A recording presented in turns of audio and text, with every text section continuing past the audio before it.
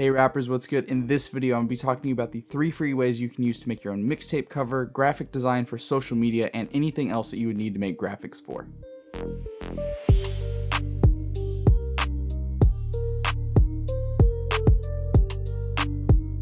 Hey, what's up? My name is Hitplay of Hitplaybeats.com, and my goal is to help provide rappers with the knowledge they're going to need in order to turn their dreams into their careers. So if you're a serious rapper, make sure you go ahead and you hit that subscribe button down below, and you click the notification bell to get notified every single time I release a new video. Also, if you like any of the beats you hear in the background of this video, I'll have direct links listed to each of those beats in the description below. Alright, so I'm making this video because I found 3 free resources that you can use to make your own graphics, whether that be for mixtape covers, whether that be for like flyers for social media, whether that be for just anything that you would need to make graphics for or edit photos or do anything like that. And I found 3 different applications.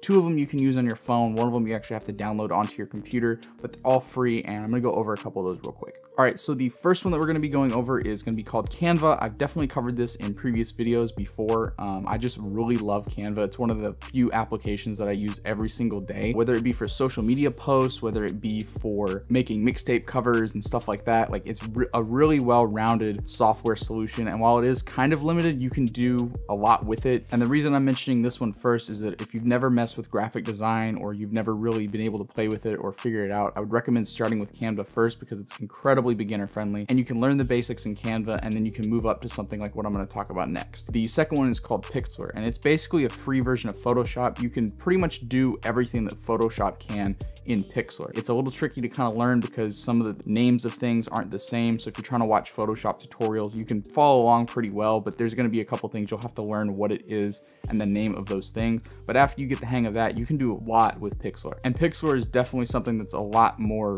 feature rich. Like, you can cut things off of different photos. Say you're trying to make a mixtape cover and you want to have a certain object on the front of your mixtape cover, you can actually highlight the object, you can cut it out and then put it onto your mixtape cover, which is a feature that Canva doesn't have. But some of the other things that you're going to miss from Canva is going to be the actual like pre-made dimensions of all your social media posts, all of your like mixtape covers. Like on Canva, everything's pretty much sized out for you, so when you pick a template, it's the right size for that social media or for like a mixtape cover. So Pixlr doesn't have that, but you can go to Canva and just copy the dimensions and put them into Pixlr. All right, and so the third and final application that we're going to be talking about that's 100% free to use, it's not available as a mobile version, so you will have to download it to a desktop computer, but it's called GIMP, and GIMP is a literally free Photoshop. It literally can do every single thing that Photoshop can do, except for like maybe 3 or 4 filter types, which are just exclusive to Photoshop. But for like what we're going to be doing and like making graphics, you're not really going to use those anyway. So GIMP is also really cool because if you get